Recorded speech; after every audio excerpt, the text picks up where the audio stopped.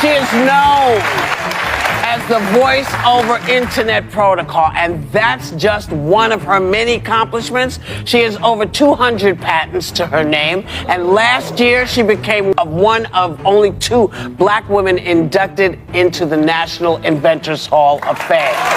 Every time you make a Zoom call or send a voice message on WhatsApp, you're using technology invented by a black woman whose name you've probably never heard. Her name is Dr. Marian Croak, and she holds over 200 patents that literally transformed how the internet works. She's the engineer who invented Voice over Internet Protocol, also known as VoIP, which converts your voice into digital data so it could travel across the internet instead of old copper phone lines. Without her work, there would be no video conferencing, no internet phone calls, no FaceTime, no Discord voice chat, nothing. She also invented the technology that lets you donate money to charities by text message, a system that raised $43 million for Haiti earthquake victims in 2010 and changed disaster relief forever. But despite creating the backbone of modern internet communication, filing more patents than most inventors dream of in a lifetime, and literally changing how 8 billion people communicate, most people have never heard her name. So how did a black woman from New York City become one of the most important inventors in internet history? Why did it take until 2022 for her to be inducted into the National Inventors Hall of Fame? And why don't textbooks teach her name alongside Steve Jobs and Bill Gates? Marian Rogers Croak was born on May 14, 1955 in New York City, just 1 year after the Supreme Court ruled that public schools must be desegregated in Brown v. Board of Education. She grew up in the 1960s as a black girl in America, a time when women, especially women of color, faced massive barriers in education and career opportunities. Her father had only an elementary school education, but he recognized something special in his daughter and built her a chemistry set at home so she could experiment and explore. Marian became fascinated by how things worked. She'd watch plumbers, electricians, and technicians come to fix things in her house, and she was entranced by their ability to solve problems and make broken systems work again.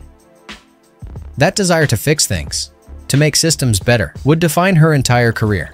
She credits those early experiences and her father's support for sparking her lifelong interest in technology and engineering. She went to Princeton University and graduated with her bachelor's degree in 1977, then earned her PhD in social psychology and quantitative analysis from the University of Southern California in 1982. Quantitative analysis is basically what we call data science today, studying patterns in numbers and information. This combination of understanding both human behavior and complex data would prove crucial to her later innovations. In 1982, fresh out of graduate school, Marian joined AT&T Bell Laboratories in the Human Factors Division. Her job was to study how technology could be used to positively impact people's lives. Not just how to build impressive machines, but how to make technology that actually helped humans. This was cutting-edge thinking at the time, and it put her at the perfect place to witness the birth of something revolutionary. Because in 1983, just 1 year after she started at Bell Labs, the internet as we know it came into existence. The early internet, called ARPANET, had been around since 1969 when 2 computers, one at Stanford and one at UCLA, connected to each other through a satellite link. But in 1983, the network officially adopted TCP/IP, the standardized protocol for packaging and communicating information that allowed computers to talk to each other reliably. This was the moment the modern internet was born, and Marian Croak was there watching it happen, working in the exact place where these decisions were being made. In fact, she and her team at Bell Labs played a crucial role in convincing AT&T to adopt TCP/IP instead of competing protocols. At the time, nobody knew which technology would win. Some researchers were pushing VTOA, voice telephony, over ATM, which thank goodness didn't win because that acronym is terrible. But Marian believed in TCP/IP, and her knowledge and expertise convinced the entirety of AT&T and Bell Labs to make the switch. That decision shaped the entire future of internet communications. But Marian saw something that most of her colleagues didn't see. She looked at the early internet and realized it wasn't just going to be a tool for sending text and data between computers. She believed the internet would completely transform how humans communicated with each other. That one day voice conversations would travel the same way as emails and files. This was a radical vision in the early 1980s when most people still thought the internet was a passing fad. At the time, AT&T was running two separate networks, traditional phone lines using analog signals for voice calls, and digital lines for early internet data. Marian realized this was inefficient and expensive. Why run two completely separate systems when you could convert voice into digital data and send everything through one network? The problem was that nobody knew if it would work. Voice calls require real-time transmission with no delays. If the technology couldn't handle that, conversations would sound choppy and unusable. So Marian and her team started experimenting. They worked on what she called packetizing voice, breaking down voice waves into tiny digital packets that could be sent over internet protocols just like any other data, then reassembled on the other end in real time. And it worked. She later said in an interview with USC, "We tried experimenting with packetizing voice and treating it just like it was data and running it over an IP connection, and it worked." But getting it to work in a lab was one thing. Convincing an entire telecommunications giant to abandon its traditional phone network and switch to this experimental technology was something else entirely. Marian faced massive skepticism from her colleagues at AT&T. Many of them thought the internet was a temporary trend that would fade away. Others argued that VoIP would never deliver the quality and reliability people expected from phone calls. Some dismissed her ideas simply because she was a black woman in a corporate environment dominated by white men. Marian has spoken openly about how hard it was to be taken seriously. I hope that my induction serves to inspire others and that it opens the door for other very talented people like Dr. Bath and myself. She recalled moments of being dismissed in meetings, of having others take credit for her insights, of constantly having to prove herself in ways her white male colleagues never did. But she persisted. She knew her technology worked, and she kept fighting for it. Her persistence paid off. She got approval to begin full-scale development of VoIP systems at AT&T.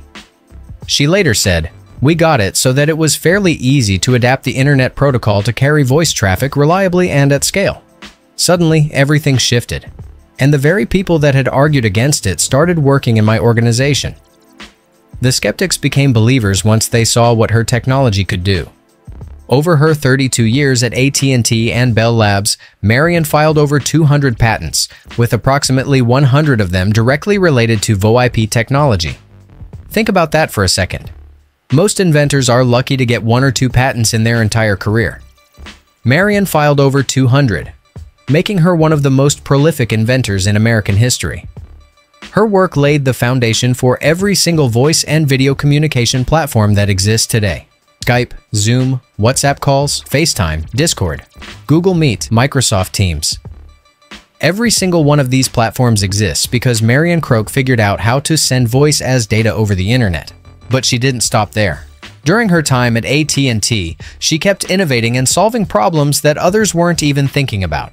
In the early 2000s, when cell phones were becoming popular across America, Marian saw another opportunity. She noticed that AT&T had developed technology for American Idol that let viewers vote by text message instead of making phone calls. And she thought, if we can use text messages for voting, why can't we use them for charitable donations? In 2005, Hurricane Katrina hit New Orleans, causing catastrophic damage and a humanitarian crisis. Marian watched the news coverage and felt helpless like millions of other Americans. But unlike most people, she had the skills and position to do something about it. She thought about how quickly text messages could reach people and how easy it would be to donate if you could just text a number instead of finding a website or making a phone call. Working with co-inventor Hossein Eslambolchi, she developed and patented the text-to-donate system. The technology allowed mobile phone users to send a text message to a specific number, and the donation amount would automatically be added to their monthly phone bill, with the money going directly to the charity. The patent was finalized in October 2005, just 2 months after Hurricane Katrina hit. The impact was immediate. The system raised $130,000 for Katrina relief, but its true power became clear in 2010 when a massive earthquake devastated Haiti. Using Marian's text-to-donate technology, Americans sent over $43 million in donations by simply texting. It was the largest mobile giving campaign in history at that time. Her invention revolutionized disaster relief and charitable giving forever. Today, every time you see a charity asking you to text HELP to 12345 to donate, you're using Marian Croak's invention. By the time she left AT&T in 2014, Marian had risen to Senior Vice President of Applications and Services Infrastructure. In that role, she managed over 2,000 engineers and computer scientists working on over 500 different programs affecting AT&T's entire network of enterprise and consumer services. She was one of the highest-ranking Black women in the entire technology industry. In 2014, she joined Google as Vice President of Engineering. At Google, she led the reliability engineering team, making sure that massive systems like Google Ads and YouTube functioned properly for billions of users worldwide. She also worked on Project Loon, an ambitious initiative using high-altitude balloons to provide internet access to disaster areas and remote parts of the world where internet infrastructure doesn't exist. Today, she serves as Vice President of Engineering and leads the Research Center for Responsible AI and Human-Centered Technology at Google, working on the ethical development of artificial intelligence. Her awards and recognition finally started coming later in her career. In 2013 and 2014, she won the Edison Patent Awards. In 2016, she was inducted into the Women in Technology International Hall of Fame. In 2022, at age 67, she was inducted into the National Inventors Hall of Fame for her work on VoIP, becoming one of the first 2 Black women ever to receive that honor. She was also inducted into the National Academy of Engineering and the American Academy of Arts and Sciences that same year. But here's what's frustrating. It took until 2022, almost 40 years after her groundbreaking work began, for her to receive the recognition she deserved. And even now, most people have never heard her name. If you ask someone who invented internet calling, they'll probably say they don't know, or they'll name a tech company like Skype or Zoom. They won't say Dr. Marian Croak because her story has been systematically excluded from the popular history of the internet. This erasure is not accidental. The history of technology has always reflected the power structures of society. When women, especially Black women, contribute to technological revolutions, their work is often written out, attributed to men, or dismissed as less important than it actually was. We saw this with the women computers at NASA like Katherine Johnson, Dorothy Vaughan, and Mary Jackson, whose calculations made space exploration possible but who were almost erased until the movie Hidden Figures brought their stories to light in 2016. The same pattern exists in computing history. Ada Lovelace pioneered algorithmic logic in the 1800s but was ignored for decades. The ENIAC programmers during World War II, who were mostly women, were called operators instead of engineers to diminish their contributions. And Black women faced double discrimination, both for their race and their gender, making their invisibility even more complete. Dr. Gladys West, a Black mathematician, did crucial work on satellite geodesy that laid the foundation for GPS, but few people know her name. Dr. Shirley Ann Jackson, a Black theoretical physicist, made telecommunications breakthroughs that enabled call waiting, caller ID, and fiber optics, but she's rarely mentioned in tech history. Annie Easley, a Black computer scientist at NASA, worked on code for rocket systems and early computational models, but most people have never heard of her. The pattern is clear. Black women have been fundamental to building the technologies that shape modern life, but their contributions have been systematically minimized or erased entirely. This erasure matters because it perpetuates the false idea that technological genius is inherently white and male. It robs future generations of role models who look like them. Imagine how many young Black girls might have pursued engineering careers earlier if Marian Croak's name had been taught alongside Bill Gates and Steve Jobs in schools. Imagine the cultural shift if her face appeared on posters celebrating innovation the way Thomas Edison's does. The story of the internet is usually told as a tale of white men working in government labs and Silicon Valley garages. We hear about Tim Berners-Lee inventing the World Wide Web, Vint Cerf, and Bob Kahn developing TCP/IP protocols, and tech entrepreneurs like Jeff Bezos and Mark Zuckerberg building companies on top of internet infrastructure. These contributions are real and important, but they're not the whole story.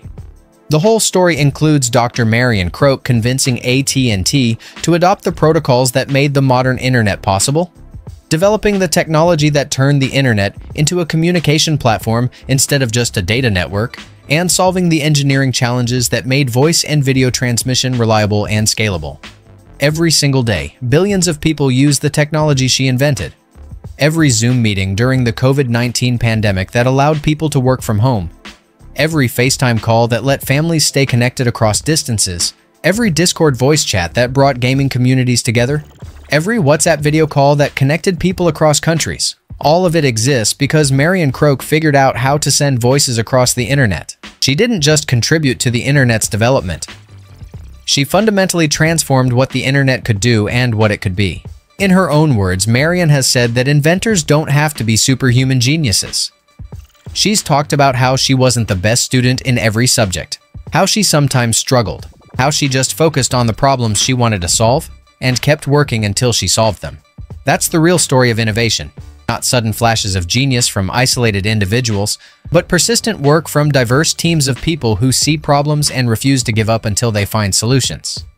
The fact that it took until 2022 for her to be inducted into the National Inventors Hall of Fame, the fact that most people still don't know her name, the fact that she's rarely mentioned in discussions of internet history, all of this is evidence of how deeply erasure has been ingrained in how we tell stories about technology.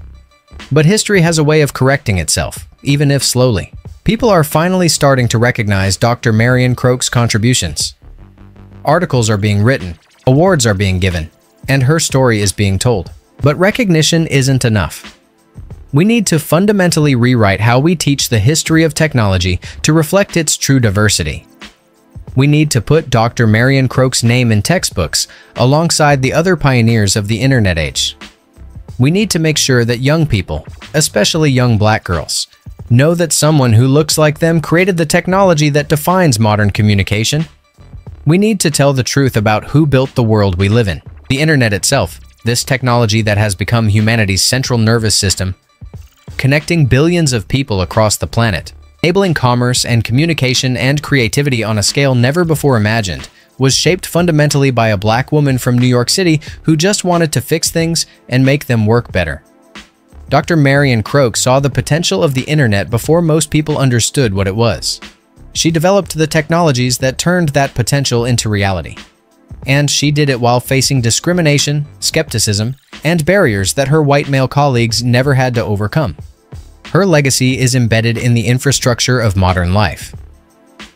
It's in every voice call made over the internet, every video conference, every text donation to charity, every moment of digital connection between human beings. The world tried to forget her name, but her work speaks louder than any attempt at erasure. Every time you open Zoom for a meeting, remember Dr. Marian Croak. Every time you FaceTime a loved one, remember Dr. Marian Croak. Every time you text a donation to help people in crisis, remember Dr. Marian Croak. She didn't just contribute to the internet. She transformed it from a data network into a communication platform that brings humanity together. And that's a legacy that can't be erased, no matter how hard history tries.